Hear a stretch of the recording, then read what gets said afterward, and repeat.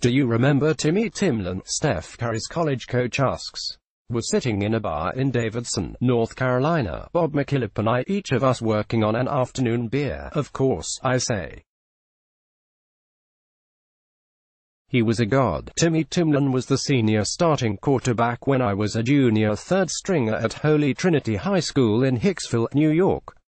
He also pitched for the baseball team and went on to play Division I football and baseball in college. Well, McKillop says, with a wince and a head shake, I'm the reason he didn't play basketball. It's February, and McKillop is about to complete his 30th season as the basketball coach at Davidson College.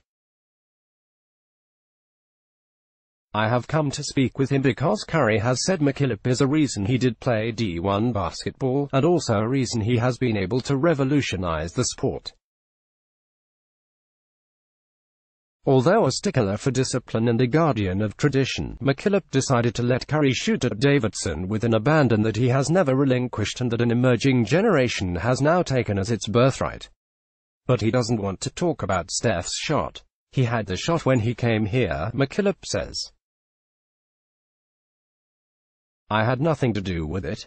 He talks instead about something that happened 45 years ago, something that happened at the Catholic high school on Long Island where he was not just Tim Timlin's coach but also my history teacher. Steph's shots are sudden. They might come with crossover prelude and flamboyant aftermath, but the shots themselves are accomplished so quickly and with such a minimum of fuss that they amount to a kind of violence. He runs and finds space in the corner, he catches a pass and shoots, and the ball leaves his extended fingers with an elaborate spin but also a contained arc, somehow falling into the net the way a drop of water falls into the ocean, the splash straight up. He shoots so often, with such determined frequency, that it's hard to figure out when and why he stops, but now, at the end of a practice, when he sits down at the end of the bench and puts a towel over his head, the towel is a signal. He sits with reporters who have scheduled time with him, and when the reporters leave, he sits alone. He is the last warrior at practice, but another practice begins, and he watches, his covered head bowed as if in prayer. He watches the court fill with kids who are not yet in middle school and who all try to shoot like he does. Great athletes come and great athletes go, their exploits written in the history of the games they play. But a very few, change the way the games are played. Steph found his own version of the game that is perfect for his era, and basketball will never be the same. Everywhere you look, you see kids lining up to shoot 5 feet behind the line, Warriors coach Steve Kerr says. But how does change happen? How does an idea make its way into the dreams of boys and girls who might not even know whose example they're following? How did the jump shot become a belief? I went to see Bob McKillop to ask these questions. He is 68 now, blue-eyed and dapper. I met him when he was 25 and teaching a high school course called Sports and American Society, which I was lucky enough to take. I was a middling football player and student, but he insisted that the games had meaning and the meaning was ours to decipher. He had us read Ball 4 by Jim Bouton, Bob Lipside in the Sunday Times and Harry Edwards on John Carlos and Tommy Smith. And he taught us something that has stayed with me ever since, that if we learned to think critically about sports we could think critically about anything. McKillop left Holy Trinity 2 years after I did. He won 5 state championships at another Long Island high school and became the head coach of Davidson in 1989. He never taught in a classroom again, but he taught Curry enough to prepare him for a career redefining the question of distance, something he could teach only after learning his own sometimes painful lessons. Steph is the unlikeliest of everymen. It is, of course, supposed to be essential to his influence that he is not a giant, that he is inspirational because he is relatable. People watch LeBron James and want to be LeBron James. People watch Steph Curry and want to take 35-foot jump shots. In person, though, there is no mistaking him for anything but what he is, the rarest of birds. On the court, he is vaguely Chaplin-esque, an epochal player with an underdog's mystique, indomitable rather than dominant, his assassin's timing masked by his comic presence. In front of his locker, where I speak to him at the end of the regular season, he is as radiantly self-contained as a sculpture, hhis body cashew-colored and nearly hairless, not so much slight as put together with a craftsmanship that doesn't allow for an ounce of excess. With his hard-bought beard, he has the air of a born outsider who has willed himself into the very center of things, and his extraordinary eyes behave the way he behaves during games, the furtive until the not. He doesn't look at you until he does. 2019 NBA playoffs. Find everything you need to know about the playoffs here: schedules, matchups, and more experts' picks for conference finals. Bucks should not be a surprise to anyone. The coach who unlocked Steph's greatness. What's next for eliminated teams? When did you first meet Bo McKillop? I ask. I was 11, he says. I played AAU baseball with his son Brendan. I knew he coached college basketball and I knew where Davidson was, but I didn't know anything about his legacy until high school, and I heard his name during recruiting time. I did some research and I was like, I know him. What did you learn from him? Everything. He gave me all the confidence in the world, in terms of what I could be, in terms of being a man, the balance of on the court and off the court expectations. He was an example of that every day, and we had no choice but to follow suit. What did he tell you to give you confidence? He told me when I was a freshman that I had license to shoot any shot I wanted, but I'd have to work for it. I'd have to put in the time and actually commit to learning on the job. Even when I failed early freshman year, he stayed in my ear because he saw my potential before I did. What did he learn from you? You'd have to ask him. But we were all in uncharted territory. He had been in the NCAA tournament a bunch of times, but he had never won a game until we started winning in 2008. Getting him over the hump was all the motivation we needed. Are you his legacy? No. No, he is part of mine, but his name is basically synonymous with Davidson basketball. He had opportunities to go elsewhere, but he stayed there, and at a school with basically 1,900 students. Look at what he's built. McKillop came to Davidson the same year John M. Bell Arena opened. He has won more than 500 games since, and now the Wildcats play on McKillop Court. He has aged not just gracefully but into the status of local institution. The town of Davidson is aware of the basketball coach's ritual, his solitary walk from his house to the arena before every home game, as NBA fans are aware of Steph's meticulously elaborate pre-game warm-up. In February, when Davidson plays St. Joseph's, he has the look of eminence. His hair is white, and he wears a sharply tailored black suit with a white shirt and a purple tie, but there is nothing complacent about him.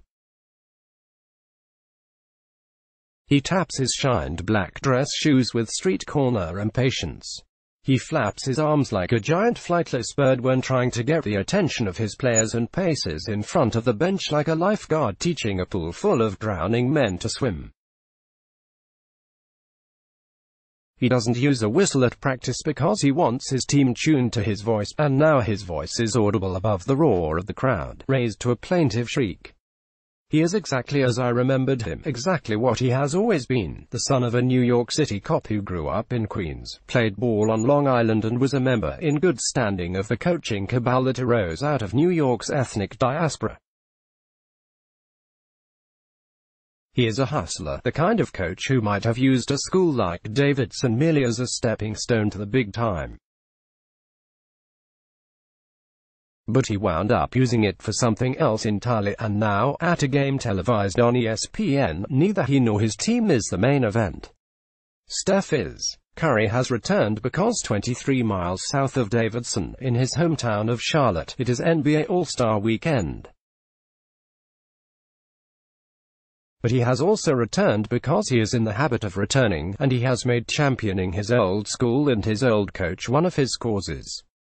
He has rented a coffee shop on the campus that he is making available as a gathering place for Davidson's basketball program. He has used his relationship with Under Armour to provide the team with new uniforms emblazoned with Dayglow logos.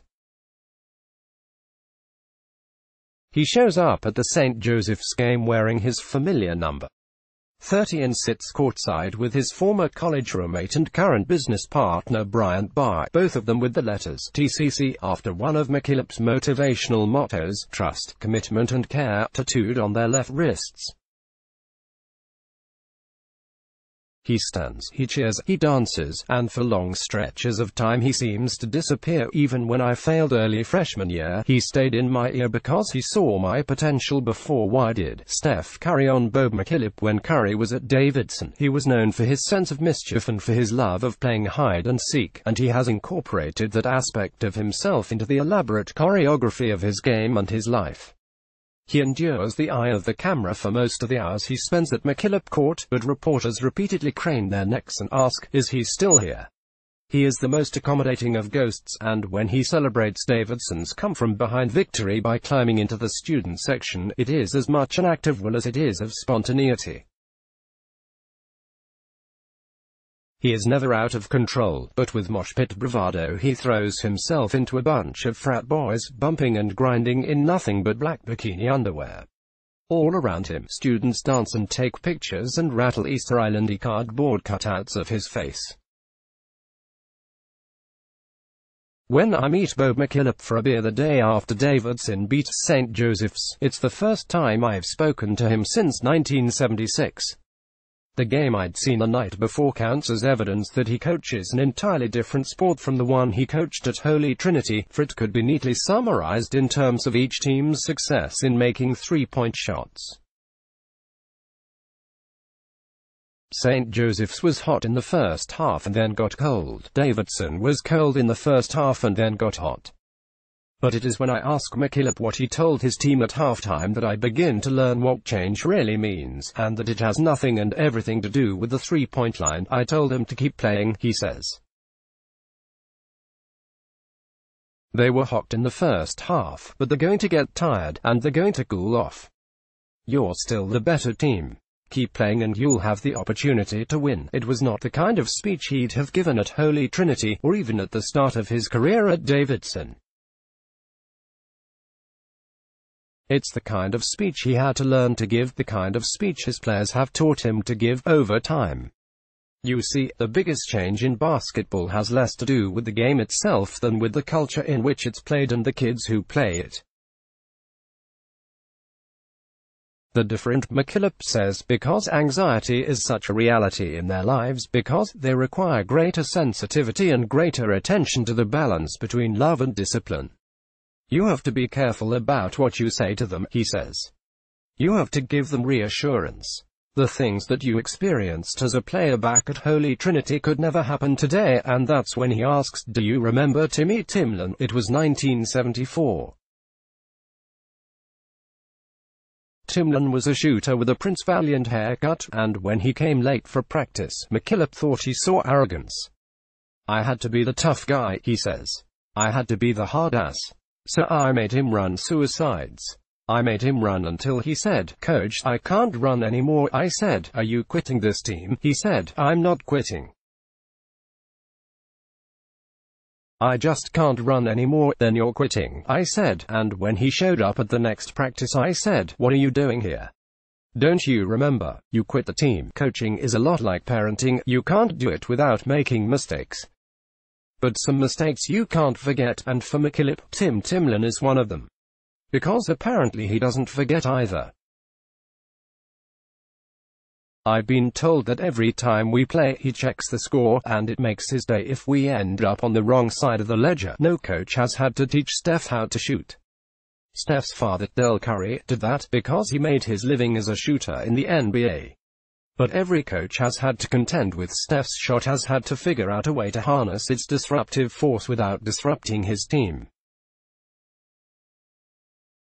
When Steph was playing high school ball at Charlotte Christian, his coach, Sean Brown, had to call him in for a meeting. We said, Steph, we need you to score.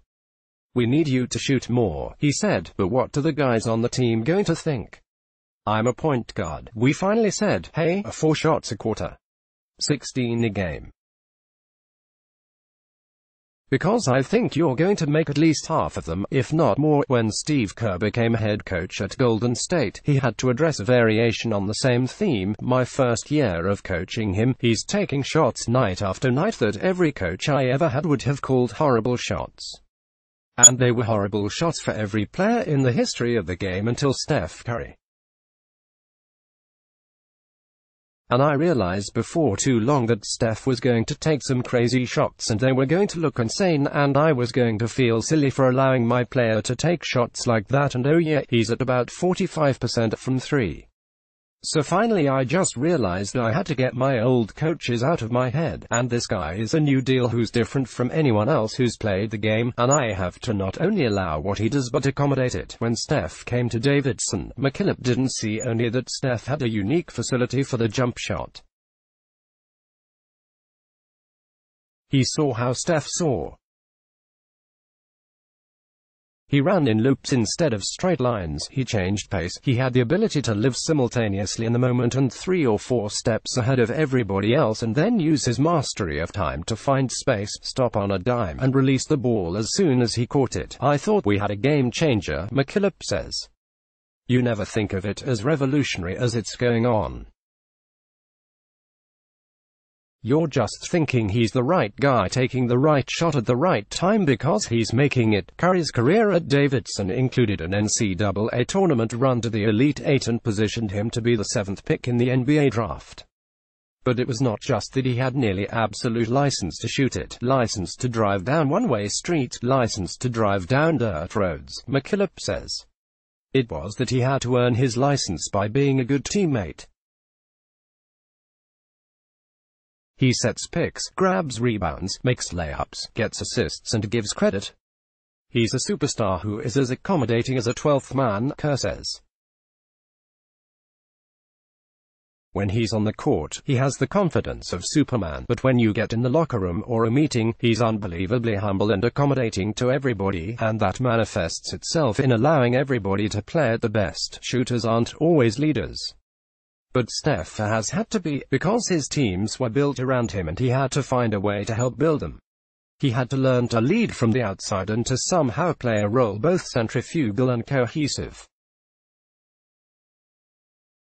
His jump shot is an athletic event. But it wouldn't have changed the game unless it were a social one as well. He is not the only warrior with a shot. Kevin Durant has a shot. Klay Thompson has the purest stroke on the team. But crowds don't gather to watch them shoot before games. They don't bring the children so that later on the children will be able to say that they watched a player of historical import. They don't continually take photos and shoot videos. They don't come early and wait for KD and Klay the way they come early and fill a portion of the arena waiting for Steph. It's as if the culture were waiting for Steph by the time he showed up and started erasing the distinction between a good shot and a bad one. Everything has favored the three-point shot since the game migrated from the unsupervised playground, with its steel backboards and netless rims, to the youth league gymnasium, with its routine maintenance and omnipresent expertise. Rule changes favored the three-pointer. Analytics favored the three-pointer. Technology favored the three-pointer, and so did Sports Center. Steph became the emblem not only for the three-point shot but for the changes that had begun overtaking the game long before his arrival. Tonight, when he makes his entrance for the pre-game warm-up that has been his ritual since he joined Golden State, it is easy to see why. He not only is the greatest jump shooter the game has ever seen, he still wants to be the greatest jump shooter the game has ever seen, and has never been shy about putting in the work or putting on a show. It is impossible to say whether he works on his mystique as assiduously as he works on his shot. But he gives the people waiting for him at Oakland's Oracle what they want, walking out to the floor with the hood up and the sleeves cut on his blue sweatshirt and black shooter's sleeves compressing his knobby knees and his sneakers so streamlined they look like slides. He generally covers his head whenever he can, with a hood or with a towel, and this touch of concealment lends him many looks, since it opens him up to interpretation. There's the beatnik and the desert prophet, the comedian and the ninja. And when the call comes down and he goes out on the court, insouciantly flipping short one-handed shots into the bucket, there's the child. This guy is different from anyone else who's played the game, and I have to not only allow what he does but accommodate it. Steve Curry shoots in the company of Warriors assistant coach Bruce Fraser, a lanky, silver-bearded Californian known as Q, for his habit of asking questions and his openness to metaphysical speculation. Fraser passes Steph the ball and challenges him on each shot. He has seen Steph make 77 three-point shots in a row. He is more intimate with the physicality of Steph's shot than any other person alive. It's all about torque, he says. There's a physics equation involved in being able to generate that kind of power on demand. Steph's arms are not big. But it's not about how strong your arms are, it's about being able to generate force and to finish at the right time, without losing feel. After Steph makes a series of shots from mid-range, off the dribble at the top of the key, he goes to half-court for the series of shots that is the centerpiece of both his workout and his exhibition. He has to make 5 from the jump circle, 2 of them on the move. The crowd optimistically cheers each ball as it spins through the air. He never flings or hoists a shot, no matter where he is on the court. He has perfected not only that accuracy but being able to generate that kind of power from any kind of distance, Fraser says, and so the court contracts around him, and his shot is always his shot. It always looks the same, an elaborate pantomime that expresses itself with a maximum of concision. Did he have to want to change the game in order to change it? I don't think he sat in his room in Charlotte, North Carolina, and said, "I'm going to change the game," Fraser says. That would be like a guy saying, "I want to be cool." Steph is cool because Steph is always true to his shot, yet he has to be aware of the effect he has on people, if only because people gather around him wherever he goes to cheer his distance from the basket. He does not talk about his impact, because he knows that his story is still being written, says his business partner Bryant Barr. But he is aware of how change happens. He has been accused of ruining the game. But ruin the game is the term we use in our business. We've trademarked it, and that's Steph. He has found a way to be true to his shot and at the same time true to his trademark, because by this time everything he does is his trademark, including the finale of his warm-up. It was something he started back in Davidson, back when he was first realizing the power not just of his talent but of his license. He would shoot from the tunnel so that all people would see of him, all the other team would see of him, was the ball flying into the basket. People crowd around the mouth of the tunnel, tracking the flight of the ball with their smartphones, trying to catch a glimpse of the invisible man shooting it, cheering shots that emerge from the tunnel like pieces of ordnance, each one aimed unerringly at the heart of the game.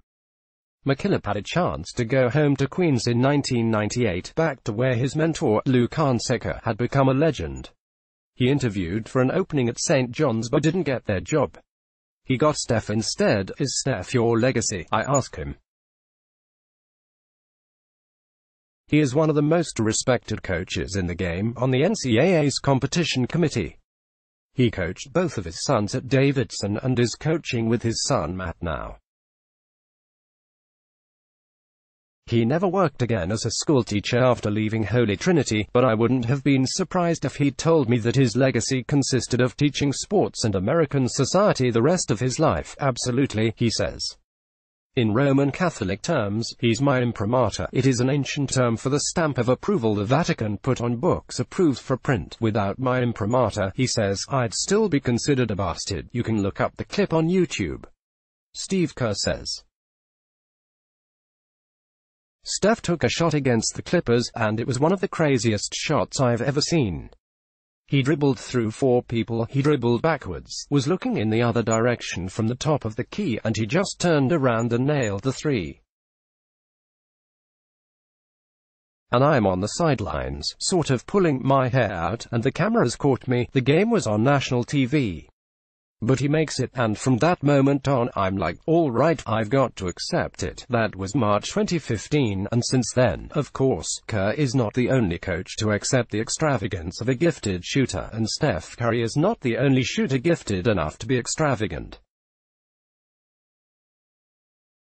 The anxiety of Steph's influence has given way to the liberation of Steph's influence, and the license Bob McKillop granted Steph a dozen years ago has been extended all over the league so that now he has rivals for three-point preeminence, like James Harden, and also descendants. Trae Young is definitely one of Steph's descendants, Kerr says.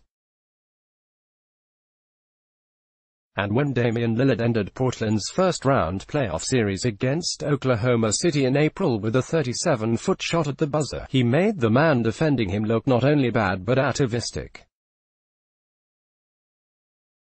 "That's a bad shot. I don't care what anybody says," the Thunder's Paul George complained after the game. But to appreciate the extent to which Steph has changed the game, think only of where the game might go next, of how far it can go next. Is basketball being played at the limits of human possibility, or does it keep going with no respect for the once seemingly gravitational obstacle of distance? I don't know. Is there life on other planets? Bruce Fraser asks. McKillop thinks about his uncle Richie, who had a spectacular two-handed set shot. "I used to play him in HORSE. I was a much better player than he was, but I couldn't beat him because the two-handed set shot had an almost unlimited range. And that's where I think we'll see the new frontier in shooting, some of the old shots, taken from much farther out." "Did you think of Uncle Richie when you first saw Steph?" I ask him. "I thought of everybody," he says. "It was the culmination of all my exposures. I had not spoken to him since I warmed the bench for him in football. But when I find Tim Timlin on Long Island and ask if he remembers Bob McKillop, he answers as though he had been waiting for the question. I loved him," he says. "He coached me when I was playing JV ball, and I was his leading scorer. But he asked me to quit football and devote myself to basketball, and when I told him no, he shook his head and that was it. I could never go to a game after that. My insides turned over every time I stepped in the gym. And that's never gone away." I tell him about what McKillop had said about him, about how his memory of what he'd done to Timlin had not only stayed with him but changed him, and how much those changes mattered when another great shooter came along. Western Conference Finals on ESPN. A trip to the NBA Finals is on the line. Don't miss any of the thrilling action. Saturday Warriors-Blazers Game 3, 9 net. Monday Warriors-Blazers Game 4, 9 ET. Timlin listens. "I forgive the guy," he says. "I was supposed to forgive him a long time ago. And the beauty of this is God giving me the chance to be a better man. It's about time I forgive him and start rooting for him a little bit. Tell him that for me, I do." And McKillop shakes his head, his creased face still unmistakably the kind of Irish Catholic face I grew up with, the face of the choir boy, the face of the cop, the face of the coach, the face of the confessional. "I should have told him I'm sorry a long time ago," he says. "It's one of those scars I have as coach. Believe me, I have a lot of scars. You just don't think sometimes, you don't realize the weight of your words. But you keep learning, even if sometimes the learning is painful. One of the things that has helped me in coaching is the kids today. They're different. If Tim Timlin was my player today, what I would do is still throw him out of practice, but then the next day ask him to come and meet with me and explain to him what I was thinking and what I need from him, instead of being the tough guy in charge basketball coach who's going to make a statement about him and win that war." He shakes his head again that same way, as if recovering from a slap or trying to snap himself out of a sleep. Then he smiles. "Tim Timlin, he could really shoot it. You got his phone number by any chance?"